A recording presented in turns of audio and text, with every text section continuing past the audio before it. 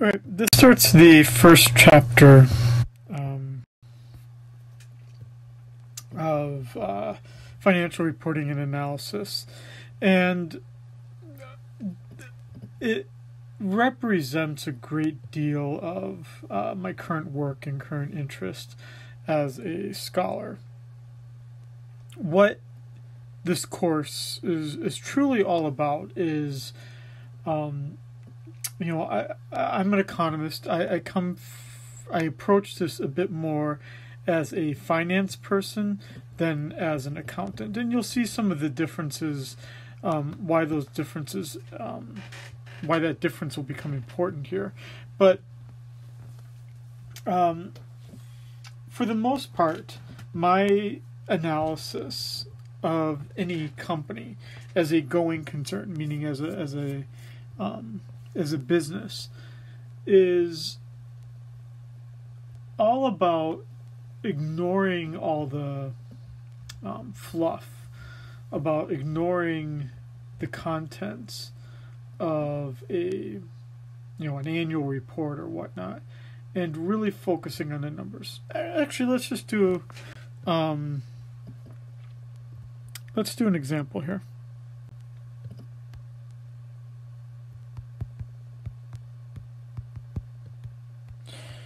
I am doing this for the. I've not looked at this, but I'm just going to do it right now. So, just to set this up as an example for this chapter 1 is, let's say that I want to make an investment in Nike. Now, before you go on Robinhood and just buy 20 shares because it's that easy, and that's part of the problem about Robinhood, in my belief, is that it makes investing too easy, and it really shouldn't be that easy. You get two kinds of people that make investment decisions. There are those who do a bit of a technical analysis, which means that they look at what the trend is in the price over the past 2 weeks or past 2 months, and then try to basically fit a regression line to predict the future price, or conduct something a little bit more like a fundamental analysis, which is a bit more of what I do, which is looking at the financial statements, looking at the business, looking at the competitors, and making an assessment based on that. Now, if you said, hey, Scheiding, should I invest in Nike? Well, the basics is that you'd have to know more about the company. So let's find out more here. And again, I'm looking at this for the first time. Here's what I'll start off by saying. Don't look at the annual report. The annual report is like what you would tell your grandparents to look at about in terms of whether they're going to make a decision. Now let's look at that why. I mean, look at that. That's all like famous kind of people. Now there's nothing wrong with famous people, but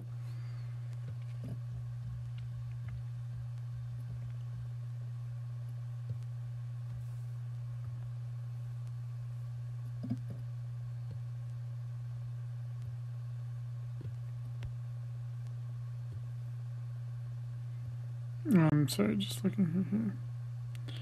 Right, like reading this letter. Right. This year we brought to life our customer direct acceleration strategy. And they talk about growth areas. Right? And they're going to talk about like all the ways in which they're a great company, right? There is profound energy for this summer of sport, highlighted by the Tokyo Olympics and Paralympics. Big deal.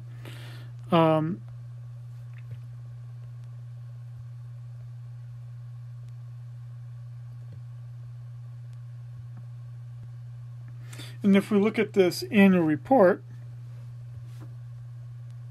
right, it's going to show people loving their shoes, right? And, right, you can look at the board and see what kind of board members there are. Okay,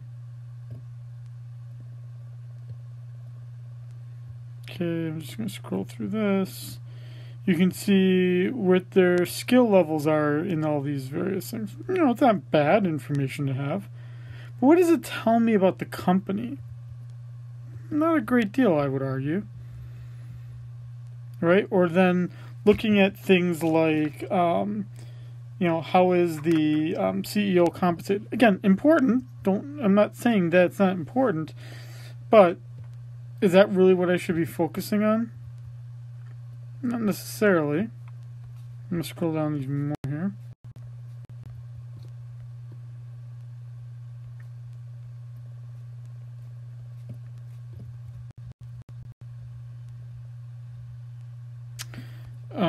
Sorry, I'm just scrolling more here. When you start looking at like footwear factories, how many are there? Are they being ethical? Again, not useful, right? And then some of these annual reports then get into things like talking about, like in this case, they could be talking about like athletes that use their shoes. That doesn't tell me anything. What I, as an investor, focus on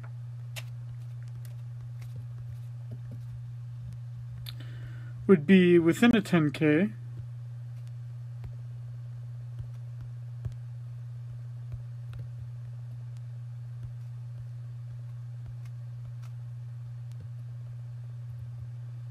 Of looking at an income statement. What's my what's my revenue? What's my cost of sales? Looking at my balance sheet, assets, liabilities, shareholder equity. Looking at my cash flow, especially important. Looking at my shareholder equity, important. And then looking at all this.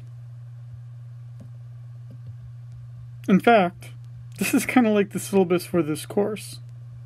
So, really, when you think about this course, what I want you to think of it as, is that you're learning how to read a financial statement that's issued by especially by a publicly listed firm. That's, a little bit easier to understand. And there are going to be times where it's like cash flow, where the definition of cash is pretty clear, and we know exactly what we're talking about because cash is cash. But there's going to be other things,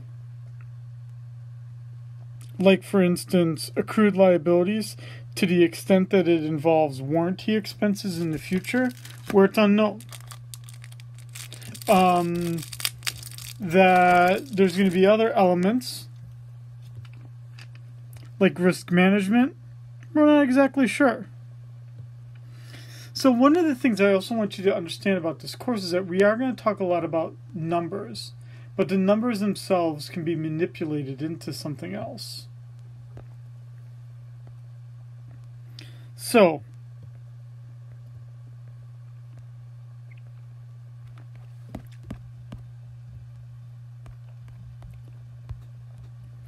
what you then do as an investor in looking at the balance sheet, you're looking at, are they, in terms of their asset mix, do they have too much inventory? Do they have enough cash on hand? What's going on? Liabilities. How are they financing their operations? What's their tax liabilities? How much are they in debt versus leasing the capital that they're using? All that's important for understanding whether I, as an investor, should invest in this business. Okay.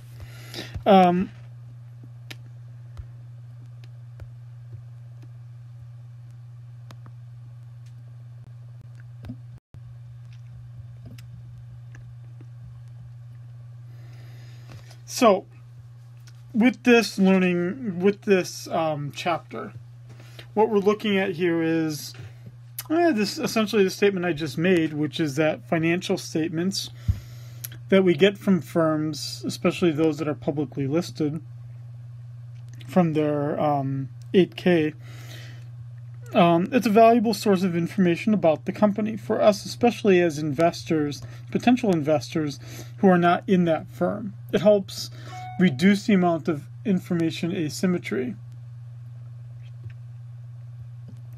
Then we talk about what is that information used for? Well, one of the things it can be used for, again, is making an investment decision, but it can also be used by managers within that firm to manage the corporation as a whole and to manage its different divisions.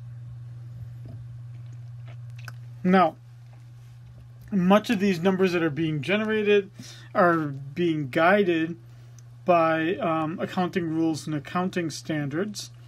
So we're going to talk a little bit about what those standards and rules are. Keeping in mind, I'm not an accountant.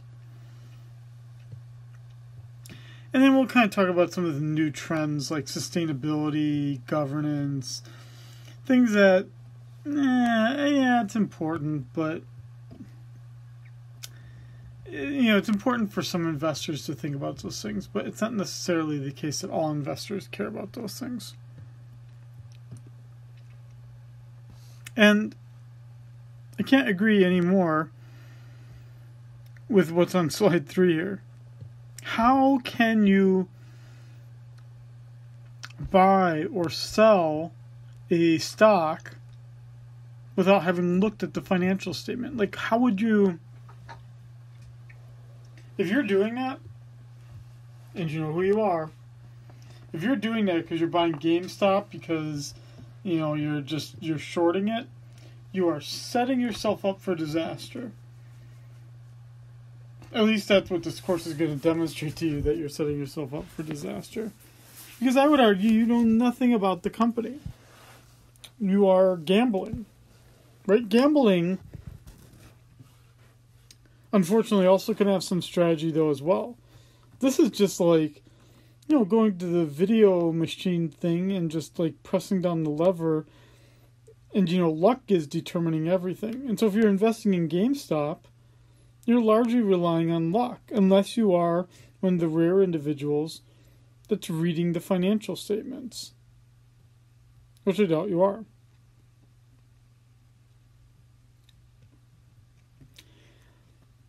The financial statement truly is the easiest. What's nice about financial statements is that they're universal. They're transparent to a large extent about what's going on in the company.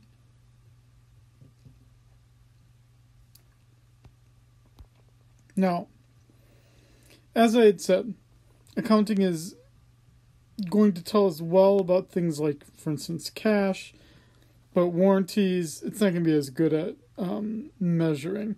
So it is important to realize that there can be limitations to data as well, in that even accountants sometimes get it wrong, as they did most recently with like WeWork, where they used this community adjusted EBITDA, which is pretty controversial, and somehow their accountants, Ernst & Young, let it go. And the beauty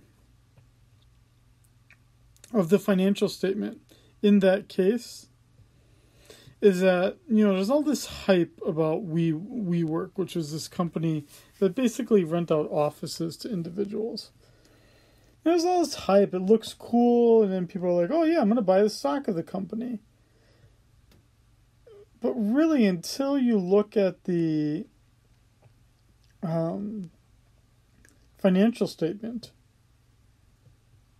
would you be able to realize how dangerous an investment in that company would have been? And it almost went public before it failed in September of 2020.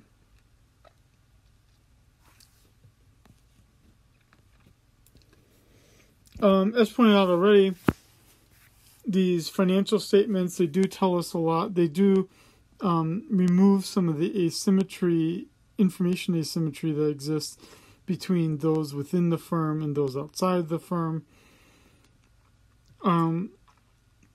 Those financial statements as well can be used by banks if this company wants to borrow money.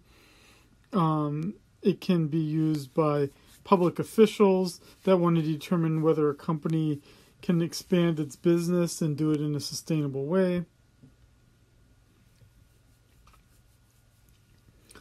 But for all of this information, you have to balance things because you can collect a lot of data, but it's going to get more and more costly to do it. And so companies also then need to assess, is it worth it for me to release this information? Some of it doesn't have to be released. It's just that companies choose to. There is, however, some basic information that any publicly listed firm must submit.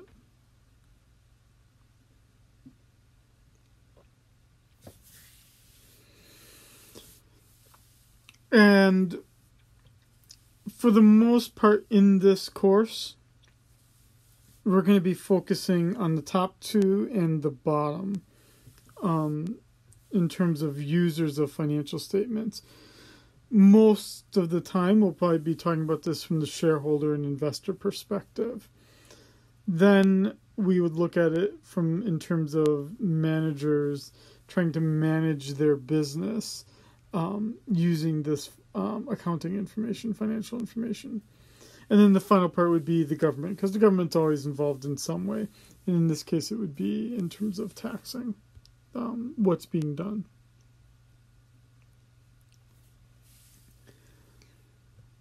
Okay, I'm going to stop the video here. There's a limit on time that the video can record, and then I'll just be merging them after.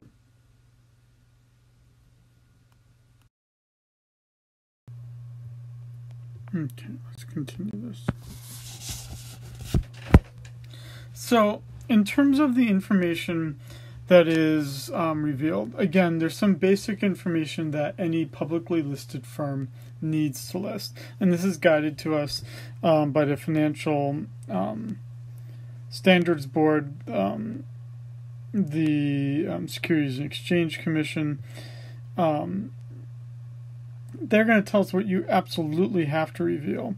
And then companies don't want to just do the bare minimum. Because if you do the bare minimum, that's going to make potential investors, start to question what's going on. Only if you're a really big company can you kind of say, I don't want to reveal that. So one example is that Amazon doesn't really tell us a great deal about, or at least they used to not tell us a great deal about how much revenue they were getting from their ownership of Amazon Cloud, Amazon Web Services, AWS, which is actually generating most of the profit for that organization. Or for Apple, we never had a very clear idea about sales of specific product lines. So at some point, firms have to then decide what are they going to disclose versus what are they going to keep within the firm, to some extent for some numbers. The Securities and Exchange Commission does have a regulation for fair disclosure, and what it does is it makes sure that even small-time investors have the same basic information at the same time as more experienced investors. And what it then does is it stops companies from perhaps telling professional investors more or earlier or in like a more intimate situation than they tell regular investors. Just to kind of, again, level the playing field.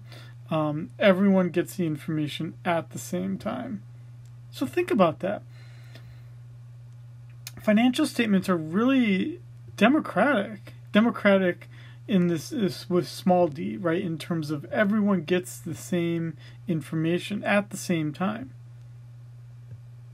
Now, those who look at financial statements, lots of different individuals look at these. Primarily, though, from our perspective in this course, we're primarily going to be looking at this in terms of being equity investors.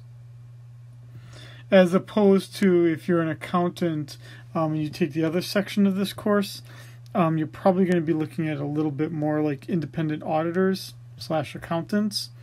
In this section of the course, we're looking at a little bit more from the equity investors' standpoint. The principles, the accounting principles that guide everything being done here are the generally accepted accounting principles, or GAAP. Everything that it takes to be an accountant does involve some level of judgment about how do you measure things. Again, when I just critiqued Ernst & Young's accountants about how they let WeWork get away with this community-adjusted EBITDA, dude, no such number exists as far as I'm concerned, and as an investor, I'd really dislike it. But that was a judgment made on the part of Ernst & Young to make WeWork happy, I'm presuming.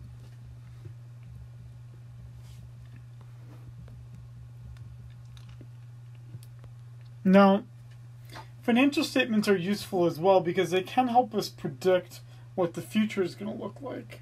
So, when we say that, it's going to help managers within the firm make better decisions and know where points of weaknesses potentially are within the firm. You do not want to see any false or misleading information in the financial statement. I would go so far as to say, unless you have a longer history of doing the right thing,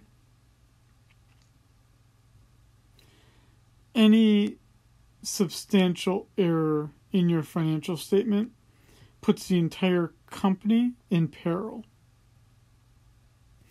Now, we know certainly some where the financial information was very much incorrect, like Enron, like WorldCom, where these firms, or even WeWork, I would argue, where these firms largely failed to be transparent in their financial statement, and markets / investors basically disregarded the companies.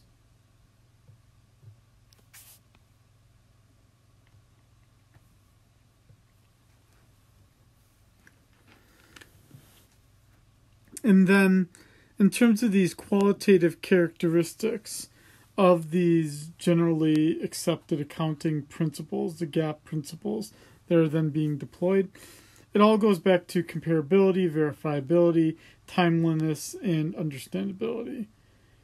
You know, how can we compare firms in the same industry? How can we compare their financial statements? Is everything that's being revealed to us in a financial statement, is it verifiable in some way? And how old is the data? Right? Is it timely? And what does it tell us? What does that data point tell us about the company, really, truly? Right? If I'm measuring how much trash gets taken out of my firm every day, every week, every month, that information better tell me something. And it better not just tell me how much am I recycling versus not recycling. Rather, I'd have to make some sort of argument that it can be predictive of the company doing very well or not very well, to the extent that it's generating more trash.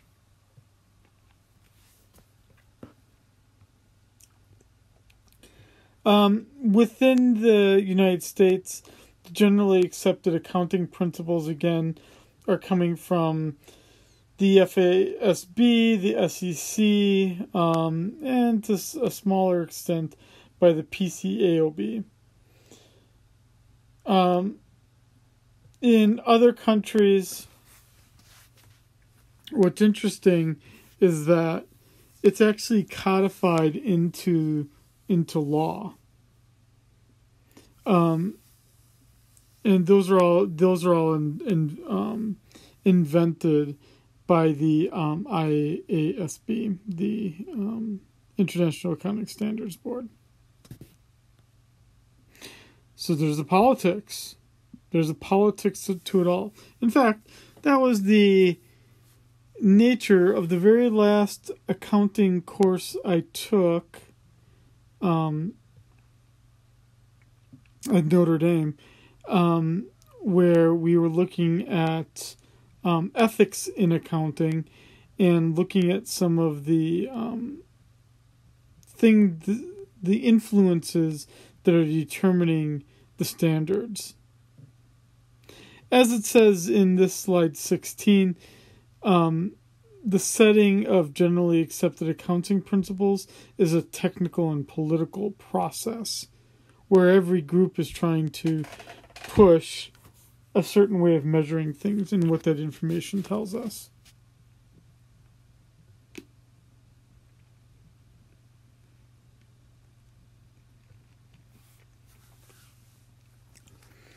We do have from the FASB a transition of all the GAAP literature into what's called the Accounting Standards Codification, the ASC. And what's nice is that organization actually then resolves disputes about data that's being revealed. It tries to measure. You wouldn't want to just start collecting data. You'd want to think about, what am I trying to prove? What's my hypothesis about what's going on here? Then you deploy something that's going to reduce the humidity so that, you're going to do something that reduces the humidity. What am I trying to say? You want to do something that reduces any of the uncertainty. So, what I'm trying to say here is that when you've got something like a standard, right, so something like humidity, right, where I can measure it, and at a certain degree, it then becomes too humid or it's not. That's what this FASB with Accounting Standards Codification can do for us. It can tell us whether something is true or not, and it can try to reduce some of the uncertainty that exists. Those accounting standards are then, those 90 topics are then organized into 4 areas. Those 4 areas are then put into subdivisions.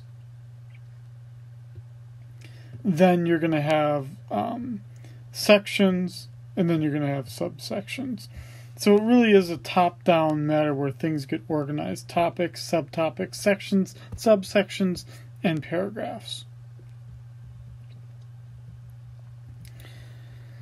What's nice about those accounting standards, about those accounting principles, is that it does give us a way to get some flexibility as well, considering the circumstances.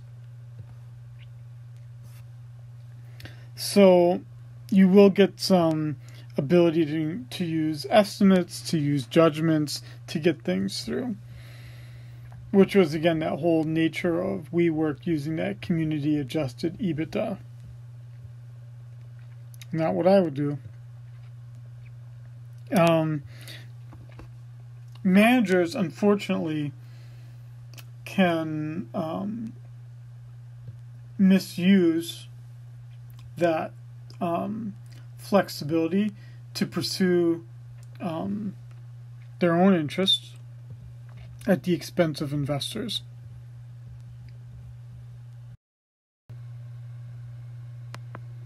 Okay, to continue on here.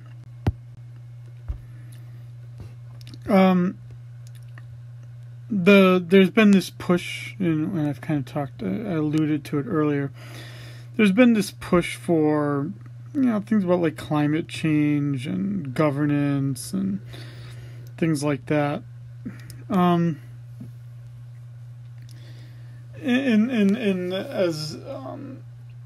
someone who does financial analysis, we call it ESG, environmental, sustainable governance, societal governance.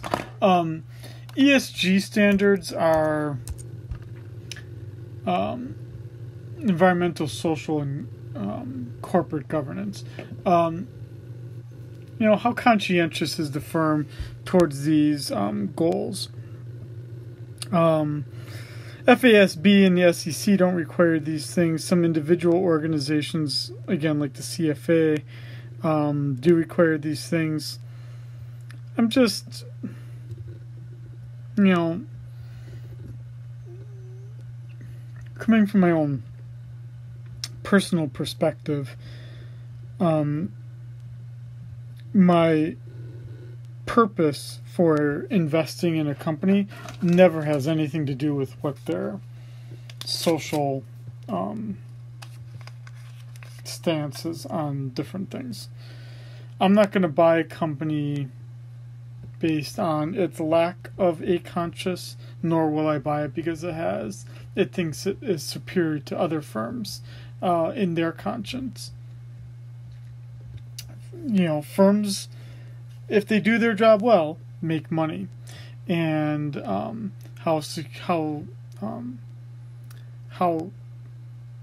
what is the ability of that company to generate the revenue that's going to generate the profit? How sustainable is it in terms of maintaining those profit levels? That's what should be important to an investor, not whether it reduces its carbon footprint, in my opinion. That certainly, I'm not the only one who thinks that, but there are also other things that some investors care about. Like, they do care about climate change and they will invest accordingly. But then you're investing for obviously a very different reason. Okay. Professional life of an analyst is more difficult. I'm not sure what that really needs from me. What this slide is kind of pointing out here, which I think is somewhat useful here, is that because different accounting standards are being used in these three companies, Ford, Fiat, and Honda, we can't really compare what's going on because of the different accounting standards. That these are not comparable, which then makes it difficult for an investor if they want to invest internationally. Like, how do we understand these numbers and what they mean? If you want that exposure, you can do it in two ways. You can buy what's called an ADR, which would be basically a foreign company that's then subjected to U.S. accounting standards so that it can be understood by an American investor. Or, alternatively, let's say you're buying an international stock fund. International stock funds sometimes actually just have U.S. companies that do a lot of their operations internationally. Okay. I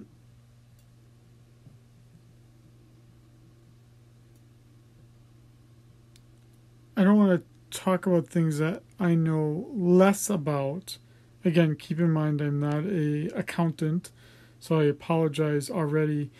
But as an investor and as a finance person, when I look at things like the IASB, the goals of the IASB, and how those standards for the IFRS, how those differ from the GAAP approach, it does muddy the situation a little bit more because you do have different standards. It's one of the big reasons why I, as an investor, don't do a lot of international investing. I just don't understand all that's going on. And it's primarily because of the financial statements being different.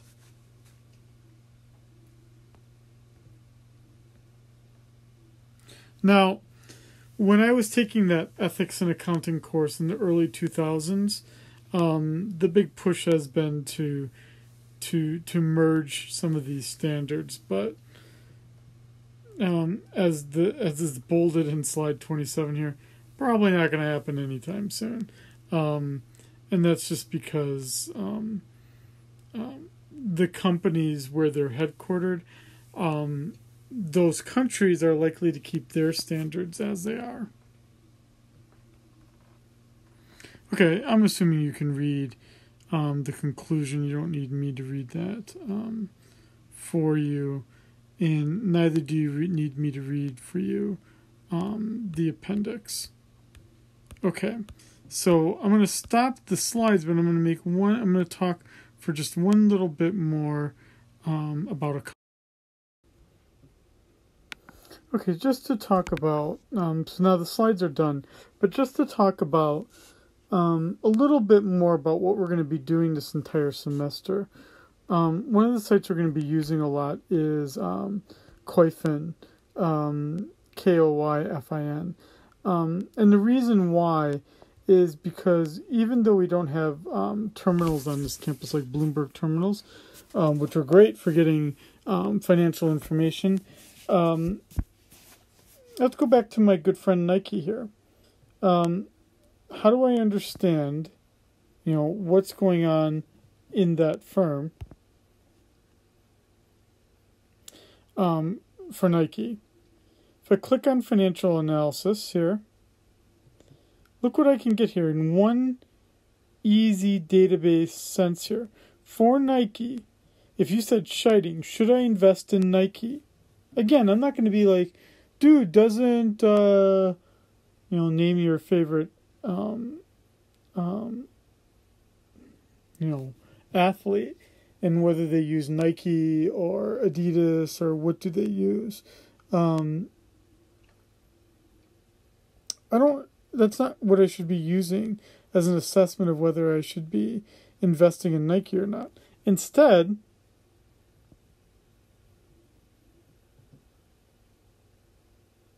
under the financial analysis here, I'd start to look at the trends. And again, the point of this course is that, yes, many of you are accountants, and so you have some notion of how these numbers are generated. But what we need in the financial analysis is the assessment, the judgment of what is that telling us. And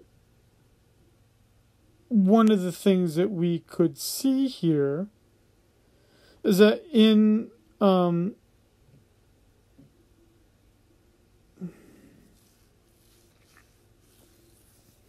2021, there has been some troubles in terms of the earnings. And why that's the case, there might be a number of reasons of why that's the case. Let's try to get a sense of why that's the case.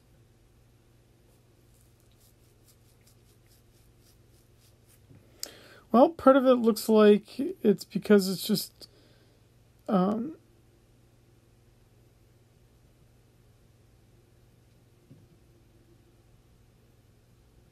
No, that's actually...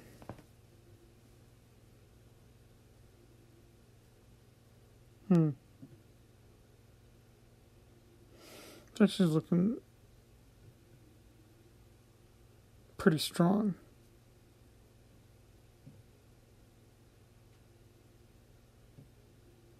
Yeah, by Nike. We'll talk about why that's the case. I'm just looking at this data here. And again, I'm not obviously in this video talking about what these numbers mean. What I'm trying to do is build some sort of excitement here about the richness of the information that we have available, but also about what we're going to be doing this semester is that we will be understanding these things a little bit more. Okay.